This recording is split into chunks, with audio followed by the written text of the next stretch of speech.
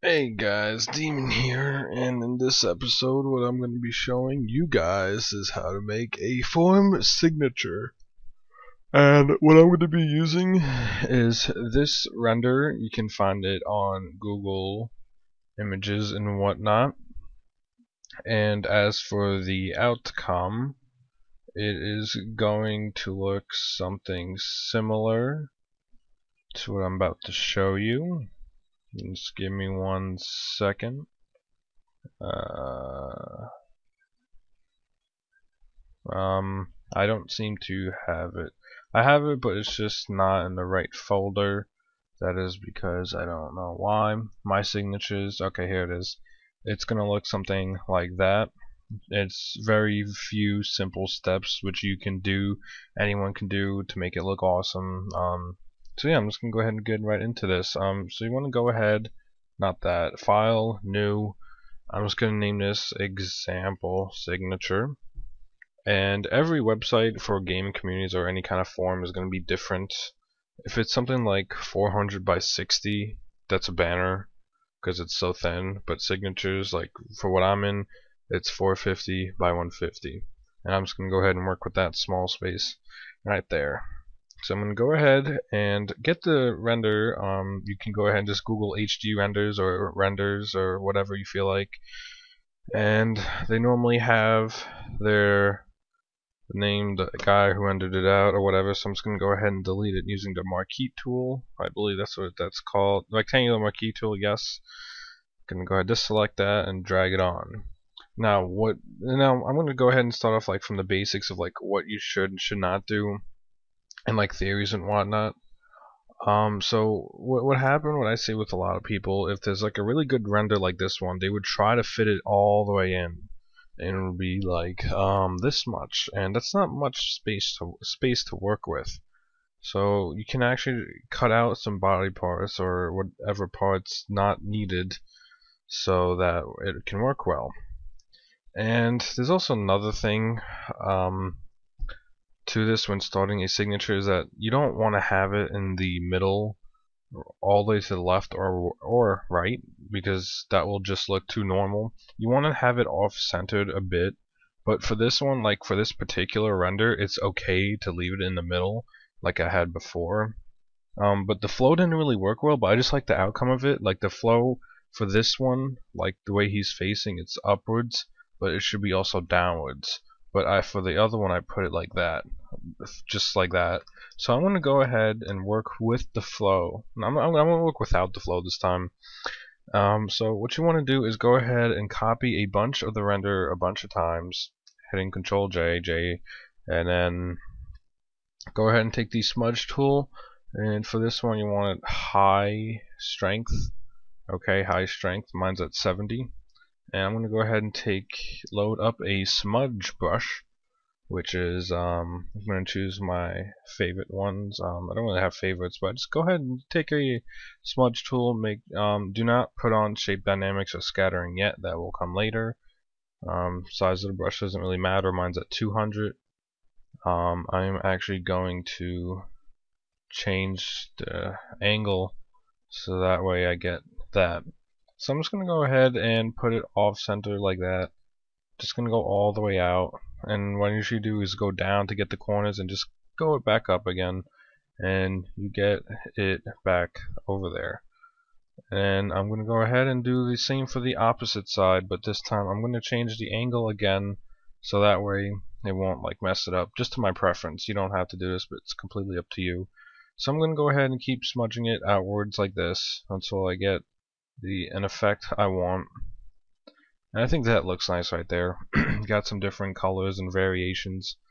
So what you want to do is go ahead and unhide the next render, and then click the smudge tool with the same strength and everything, and just go a little bit out, just like that. Don't go like so much to the edge. And what you want to do is go ahead and change that to your liking of color dodge, linear dodge, or overlay through hard light. I'm gonna leave it at hard light for now. And what I'm going to do now is take another render, unhide it, but this time I'm going to put on shape dynamics size jitter 100, minimum 1, angle 100. Just mess with those settings, or just leave it as is, or like the way I have it. Excuse me. And I'm just gonna go ahead and take it and just go a bit outwards, not that much. So just like that, not too much. And then I'm gonna go ahead and hide the next render, and then just look at which one looks best for this. I wanna, oh, nope. I wanna say just leave it at this, but no, I'm not gonna duplicate it, but I'm gonna put it on color dodge, make it more brighter in the middle. So I'm gonna go ahead and take another render, take the smudge tool, but this time choose a different brush.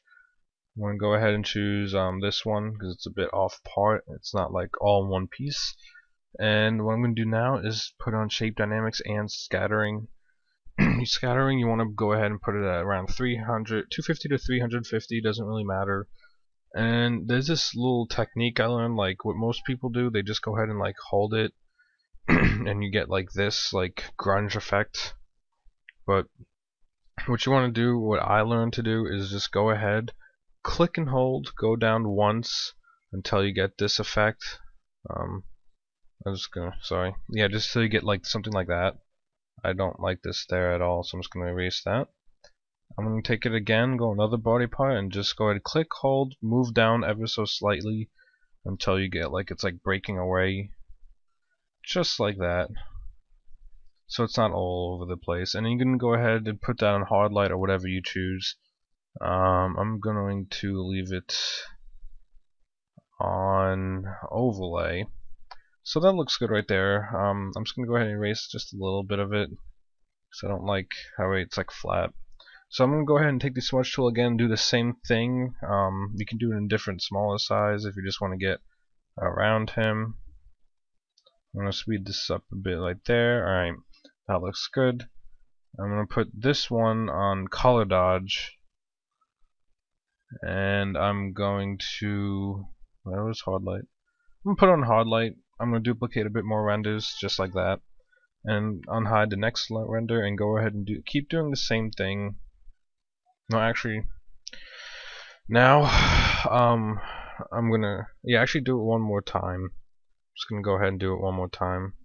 Put it this time. I'm gonna put it on color dodge, so you get a glow effect, just like that. And now you have your render.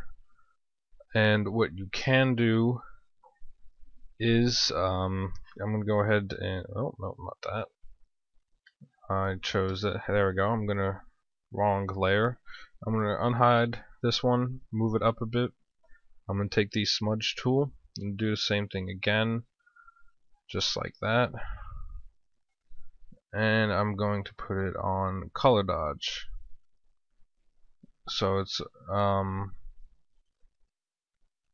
just like that, because the light is coming this way, so there's more light on the front.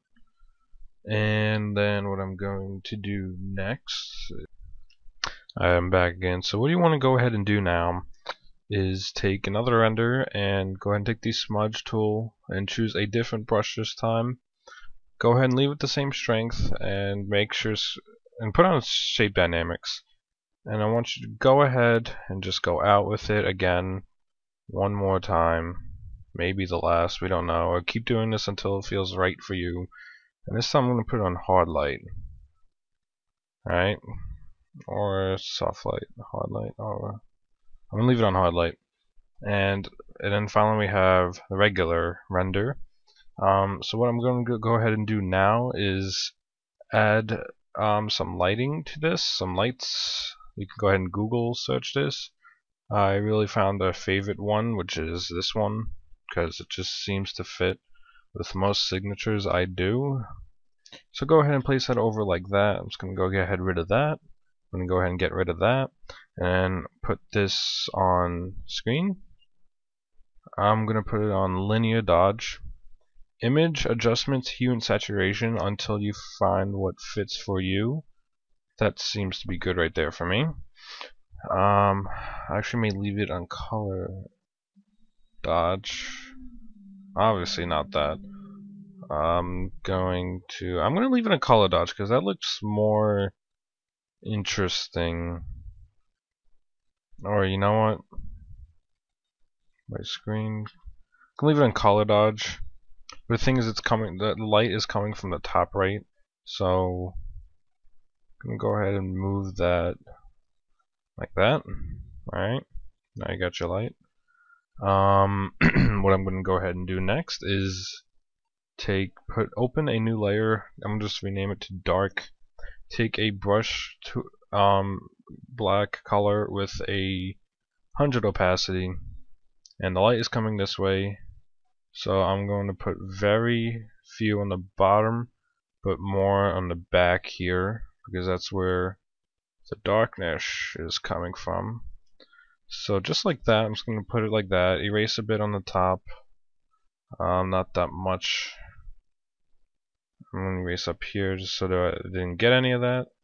And I'm going to put this on hard light with a 85 opacity, or maybe 75. 75? Yeah, I'm gonna leave it on 75. I'm just gonna take a new layer. This is optional, but I'm just gonna make this a bit darker.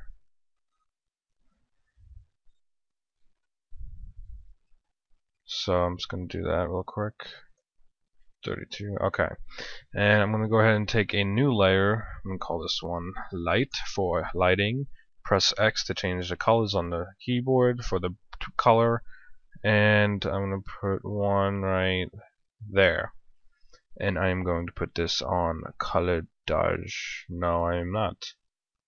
Overlay. Always overlay. It just seems to work the best. I might just leave it as is. So what I'm going to go ahead and do now, I'm just going to rename this so it doesn't get confused with everything else. We're going to go into complex with the burn and dodge tool, and we're going to get into special effects. So for the burn tool, that is for shadows, and just think about where the shadows would be. For example, the light is coming in from this way, right? The light's coming in this way. So what we want is for the burn on the left. So I'm going to go ahead and do that, like for example here should be a bit more burn here, and I'm just going to get a bit on the left side here, shoulder, definitely over here a bit more, under there maybe. I'm going to get it definitely over here, around the neck, behind it, just like that.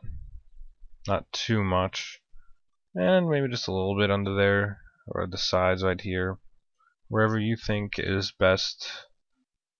So I'm going to go ahead and switch it over to the dodge. And remember, this is on the render layer, obviously. So dodge, I'm just going 50 exposure. Should have said this before. The burn 50, the dodge 50. So I'm just going to go over where the light would hit it the most. Now get that shine in there. Come on, shine. Alright. So I think that's looking pretty good. I'm gonna go ahead and touch it up with the burn tool a bit more on the back of the helmet. I'm just not digging that. Alright, that looks a bit better. Yeah, that looks better. So we're gonna go ahead and get into these special effects. What I can do, I'm just gonna take another render from the bottom here. That's where we always have that. And I am just going to smudge it one more time. Always smudge as needed, because I really want to try and copy what I did before, but not like exactly copy it, because that's not going to really help you guys. So I'm just going to change this to whatever fits best. Or I might just change it to leave it on. No, I can't leave it on normal. I'm going to just, I don't know, darken. Hardlight just seems to make it even worse, so I'm not even going to mess with that. So we're going to go ahead and go into these special effects. They're just like more lights or like colors, bubbles, that type of stuff. And that's what I'm going to be doing. And there's different ways you can incorporate this for signatures that you are doing. So I'm going to go ahead and open a few that I think are nice. I think that's Hideous. This one I like. I'm gonna go, besides hitting the background, just Control A, Control C, and then Control D. And so Control A is to select it, Control C is to copy, and Control D is just to deselect it. I'm gonna go over here, Control V, and then there you go. So you don't have to deal with that. Would you like to save this document? No. So I'm gonna go ahead and put this to screen. I think that looks nice right about where it is right now. Image adjustments. These two are going to be your best friend: hue and saturation, or color balance. So I'm going to always go to hue and saturation first for this type of stuff, and I'm going to change it to a nice yellow color. Okay, so it's at the end, but I'm like, oh, okay. So I think that looks nice right there. You can go ahead or change it to color dodge or linear dodge, whatever you prefer. I'm going to leave it on linear dodge. And I'm going to go ahead and do the same for this one. Control A, Control C, Control D, and then exit out. Boop, Control V, and you have it in. I'm not going to resize this because oh yes I am going to resize it. Just get a bit in there. Color dodge. I think that looks nice like that. But I don't like how it's too much lighting. I'm going to leave it in color dodge actually. Color dodge, and I'm going to change image adjustments, hue and saturation. It seems all the way to the left, seems to be the yellow, perfect. And I'm going to put this as needed. I'm not really digging this one over here, so I'm just going to delete that one, but I'm going to leave the one that we just opened because I think I can work with this. So I'm going to leave that like that. Or what we can also do, which I haven't done in a while, is splatter brushes. So I'm going to go ahead and open a new layer and a new layer. I'm going to go and call this splatter. And for this one, I'm just going to go image, apply image, and hit OK. Unhide that for now, but go back to the splatter brush. Click the brush, X to change it to the white, and go ahead and choose a splatter brush. Yes, splatter brush. So what are we gonna do now? We are going to do make some splatter brushes. I just gonna change the angle to wherever necessary with 100% opacity, flow 100. And I normally click twice, but I'm just gonna click once for this. And what you want to do, I'm gonna make a duplicate of the apply image. So I'm going to go ahead and unhide one of them and click create clipping mask. So now I like to enlarge the image. So it's something like that. So I get a nice splatter effect. I'm going to work with the render later on to blend with it. Or what I can do, no I cannot, or brush eraser. For the eraser, which one was that? Hold on. Here it is. I'm just going to go ahead and do something different here. Take the eraser tool with the same brush. I'm going to go ahead and nope, lower the opacity. No, not lower. Change this, and I'm going to click erase. I am not going to do that. For just going to lower the size and just get it on the render just a bit. Yeah, that kind of blends with it. I like that. I'm not even sure if that's working. Oh my. So I'm just going to leave it like that. And go ahead and check that. That looks very disoriented. So yeah, I'm going to go ahead and just do that. Eraser, lower opacity, or whatever. I'm going to go ahead and make another layer underneath the hidden layer of the hidden layer of the apply image. I'm going to call this one splatter 2 for the right side. So take the brush tool, white, color, opacity 100. Take another nice brush. This looks something wild that's going on. Yeah, and we're going to go ahead and click brush tip die shape. Whatever you want to call it, or because it doesn't even matter. And I'm going to go ahead and click once. I'm going to go ahead and undo that, click it twice this time. And then I'm going to create clipping mask on this one and go ahead and check it. And then what I'm going to do now is go ahead and just enlarge it So now you get this effect. I'm going to go ahead to the render again, eraser tool, and erase whatever necessary, like that. So I think that looks pretty cool. I just don't like how that's showing the armor. Alright, whatever, that looks good right there. So without this, this would look like normal.